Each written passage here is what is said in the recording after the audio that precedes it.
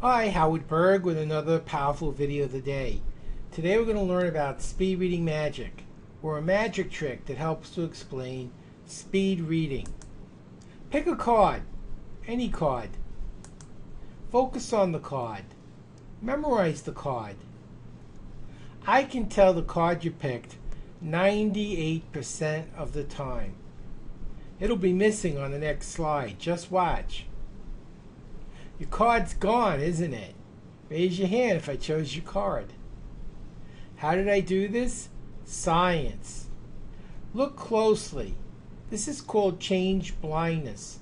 See the first row of cards? That was the row of cards you saw on the first slide. The row that you see below it is the row you saw on the second row of slides. Why didn't you notice that every card changed? Because you were told to have a purpose, to only focus on a single card, which you did. And what you also noticed was that all the other cards were picture cards, either red or black face cards. The fact that they all changed wasn't as apparent as that they still stayed black and red face cards. So the brain deleted the fact that every card was changed because you only saw one single card.